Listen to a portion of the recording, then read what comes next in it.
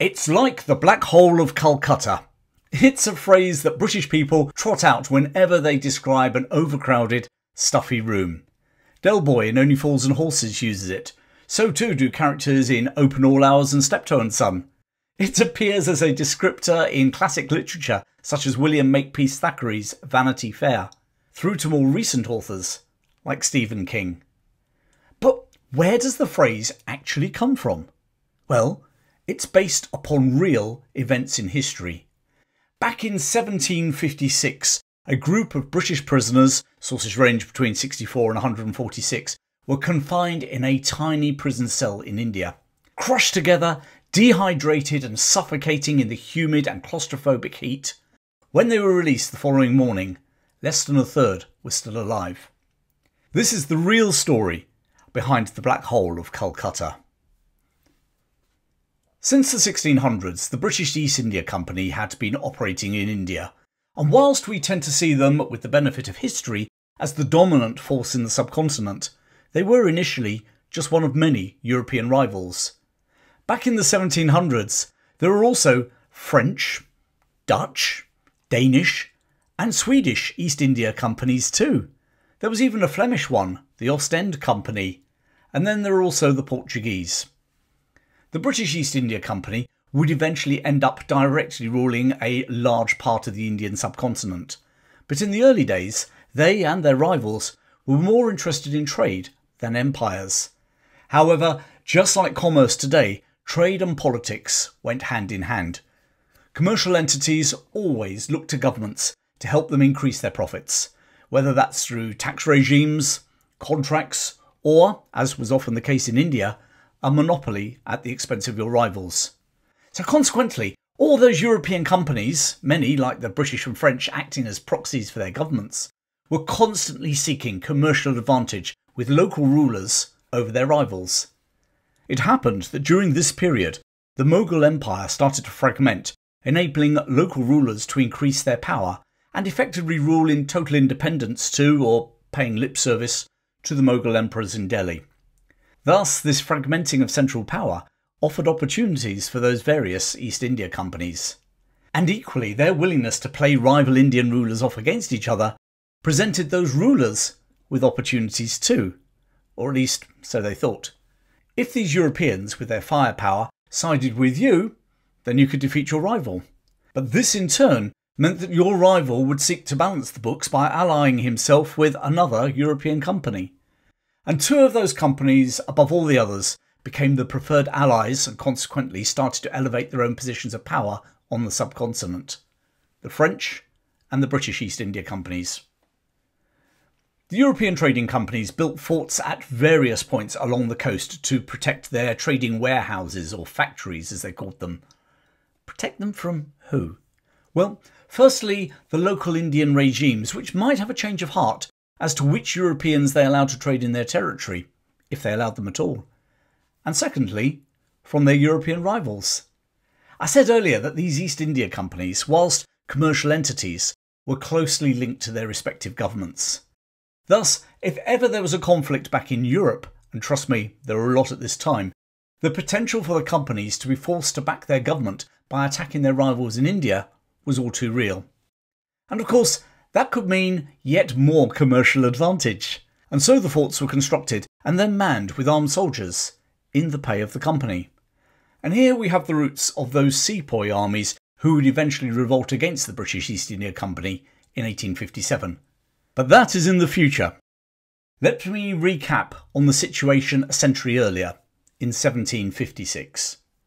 Rival commercial companies with forts and armed soldiers, ready to get embroiled in conflicts with each other if situations went pear-shaped in Europe.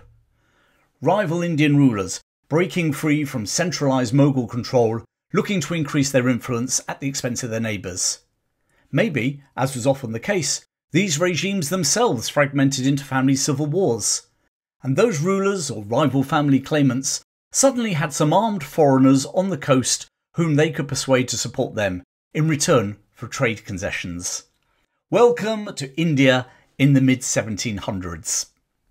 The south of India was a particular source of this rivalry for nearly 20 years. 3 Carnatic wars brought the French and the British interlocal conflicts supporting rival sides, all the while seeking to gain further advantages in trade deals and even land concessions.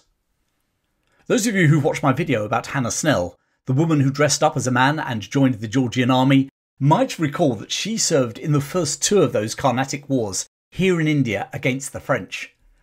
Whilst most of the military action took place in the south, near the British fort at Madras, now called Chennai, and the French position at Pondicherry, the rival companies had bases all around the coast of India. The British East India Company, for instance, ranged from Mumbai in the west, a colony, by the way, that the Portuguese had given to Charles II when he'd married the daughter of the King of Portugal, all the way round to Calcutta in the east, in Bengal. And it was heavily populated Bengal that was starting to become the main interest for the British East India Company. Thus it was that when the 7 Years' War broke out in 1756 back in Europe, with Britain and France on opposing sides, both sides decided to enhance their fortifications in Bengal. The British fort was at Fort William in Calcutta. The French one was slightly upriver and inland at Chandanaga. The ruler of Bengal, the Nawab, was not at all impressed with these fortifications. The 23-year-old Siraj ad-Dawla had succeeded his father as Nawab that year. Despite some commercial benefits, he was no fan of these Europeans based on his turf, and he didn't like the fact they had forts at all, let alone the fact they were now adding to them significantly. After all, they were guests in his land. He ordered them to desist immediately. The French obliged. Now, whether it was arrogance, fear of the French maybe allying with the Nawab, or using the opportunity to create a competitive advantage while those Gallics had down tools, we don't know. But what we do know is that the British kept on building. The Nawab called their bluff, and gathering an army of 50,000 troops, 50 cannon and 500 war elephants, he advanced on Calcutta, and on the 16th of June 1756 laid siege to Fort William. Thoroughly outnumbered, the British governor fled to the safety of a ship, as did anyone else of note, leaving a force of less than 250 men to defend the fort. This happy band, or pretty unhappy band, of brothers was commanded by the wonderfully named John Zephaniah Holwell. The account of what happened next is principally from Holwell, which has the benefits of an eyewitness account, and also the opportunity for some personal spin too. Nevertheless, let's go with Holwell for the moment. Trying to hold Fort William with less than 250 men against an attacking army of 50,000 was a pretty forlorn task for any commander. Especially when this particular commander, our John Zephaniah Holwell, was not actually a soldier. In his 40s, Holwell had been born in Dublin, Ireland, but been brought up in London, and it was in the British capital that he had qualified as a surgeon at Guy's Hospital before joining the East India Company in 1732. Just 5 years before our story, in 1751, he had moved from his medical role in Dhaka, which is now in Bangladesh, to become a zemindar, or tax collector for the company, here in Bengal.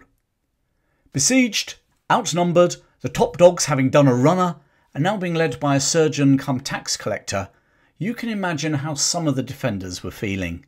Indeed, some of the local Indian sepoys started to disappear. But it wasn't just Indians who were deserting. A number of Dutch mercenaries also absconded, and later records of who was left at the fort and then who'd survived suggest some gaps in the British ranks, which can most easily be explained by desertion amongst these defenders too. After 4 days, in the afternoon of the 20th of June, the British garrison surrendered.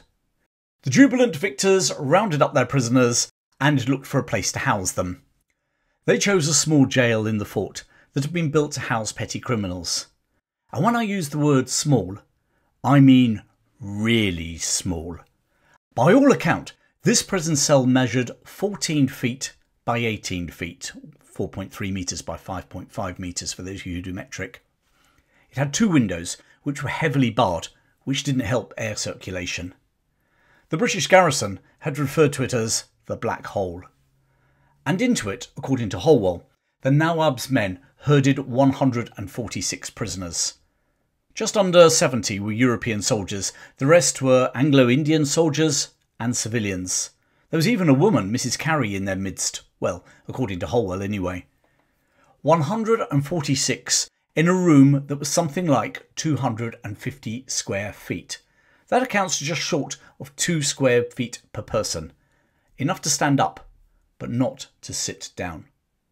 Later accounts challenged the number of prisoners, but even revised numbers, which I'll come to in a while, would have left just enough room to sit cross-legged. Whichever way you look at it, this was a squash for over 12 hours.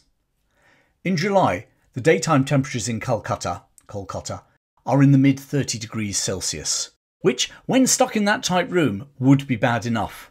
Supposedly, fires from the battle within the fort had raised temperatures closer to 40 degrees. And then there was the humidity. In July, the average humidity in the city is 85%. Very quickly, the prisoners started to cry out to the guards for water. Supposedly, the guards merely laughed at their plight. Then Holwell offered to pay a guard 1,000 rupees to move them to a larger room. However, the guard replied they would only do so on the Nawab's orders, and the victorious Nawab was now sleeping, and no one dared to wake him. So the long, festering night continued. By 9 p.m, the first prisoner had died. Finally, a guard took pity on them and passed water through the bars into the prisoners' hats. Any element of European self-control broke down as the precious water was poured into the headgear, and a mad scramble took place, during which most of the water was spilt on the floor. Prisoners were reduced to licking sweat off their own and even their neighbours' bodies. As the night wore on, Holwell was aware of men dropping dead. Others fell to the floor exhausted and were too weak to stand. They were suffocated in the crush. Sometime around 6 o'clock the following morning, the Nawab was made aware of the situation and ordered the room to be opened. Of the 146 who had entered the Black Hole the previous day, just 23 had survived the ordeal. After the fall of Calcutta, the prisoners were eventually released, and Holwell was quick to bring the horrors of that night to the attention of the authorities and indeed anyone else who'd listen, saying that their incarceration in the Black Hole was, quote, a night of hours that I will not attempt to describe, as they bar all description, unquote. Despite being too horrid to describe, Holwell then proceeded to write a book all about his experiences. And therein lies part of the problem with Holwell as the prime source in this account. He also plays the role of star of the show. For instance, it was he who tried to bribe the guard, and it was he who obtained the water and tried to distribute it in his hat.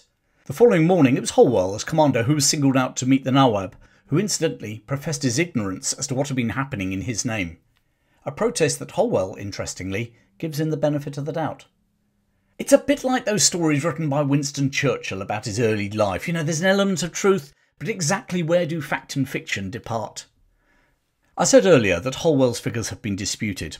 In 1916, British historian J.H. Little cast serious doubts as to whether the event had even happened at all. However, Robert Clive, writing shortly afterwards, talks of it, as does another man who claimed to have survived by the name of Watney, who was being questioned by a parliamentary committee. And indeed, none of Holwell's enemies at the time, and he did have them in the bear pit of East India Company politics, questioned the legitimacy of his overall claim. Where there does seem some scholarly dispute is over the exact numbers. Indian professor Brijam Gupta back in the 1950s pored over lists of defenders, survivors, deserters, etc., and came to the conclusion that just 64 people were held in the jail. That means that each prisoner might have had a massive 2 square feet of space, enough to bring on suffocation and dehydration. Measure it out for yourself sometime. Fancy staying in that little space for 12 hours in the humid temperature with no water. Whilst his figures entering the Black Hole are lower than Holwell's, he comes in with a similar number of survivors. So even with this revisionist stance, 2/3 of the prisoners died. At the time, a chronicler in the Mughal court, Yusuf Ali Khan, quoted the event as fact and didn't lament the demise of the Europeans. In August 1756, just 2 months after the Black Hole incident, an East India Company army consisting of 1,500 men was dispatched in 5 ships from Madras under the command of Lieutenant Colonel Robert Clive. Clive captured Calcutta along with Fort William and went on to defeat the Nawab the following year at the Battle of Plassey. That event would bring large parts of Bengal under direct company rule, and in many respects are seen as the beginning of the British Raj in India. Now, whether Clive was really arriving in Calcutta to retaliate for the Black Hole incident is anyone's guess. Don't forget, the East India Company had lost control of their trading base at Calcutta, and the French still had their base just up the river. Pounds, shillings and pence probably outweighed the sentimentality of revenge.